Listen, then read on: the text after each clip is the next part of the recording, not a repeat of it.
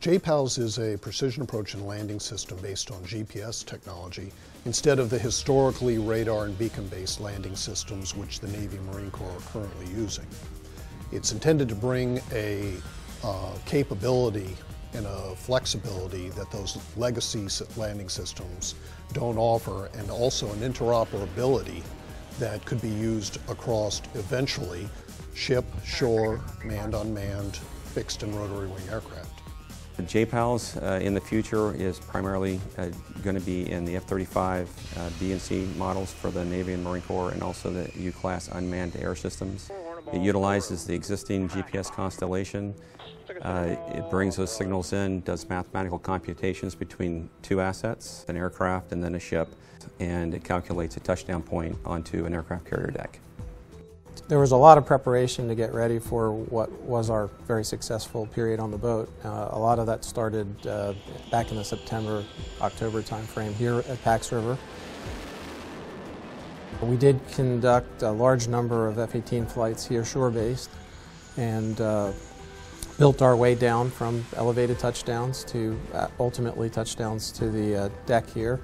And all of that was in preparation to say that we were ready to go do work on the boats.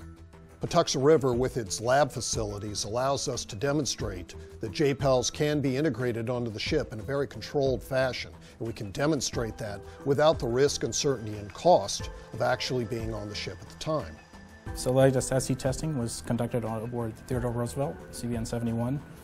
We had 2 F-18 jets out there instrumented for JPALS, with the JPALS airborne system installed, as well as the shipboard system installed on the ship. We had over 50 precision approaches and landings. The performance that we saw, it was landing precisely where we were asking it to land, where it had been programmed to land. In the pilot reports that came back, it was very gentle. It was a gentle landing. It acted just like, if you will, just like the legacy systems. Overall, it was a very good success. We've proven out that the ship system can provide the ability to land an air vehicle hands off. We're going to be making some improvements over the next year or two to the JPALS ship system and to the software that's going to be running in the air system, so that it will have that degree of safety without a pilot in the loop. We had something that was good for us in this, and that we kept it simple. We really didn't, we tried to use things we had done in the past to decide that we could work toward it at the ship, and I think that helped us. It was a very pleasant experience to see not only the system work the way it did, but the whole team, the JPALS, the program office, the test team, engineering, everybody working together, along with the contractor.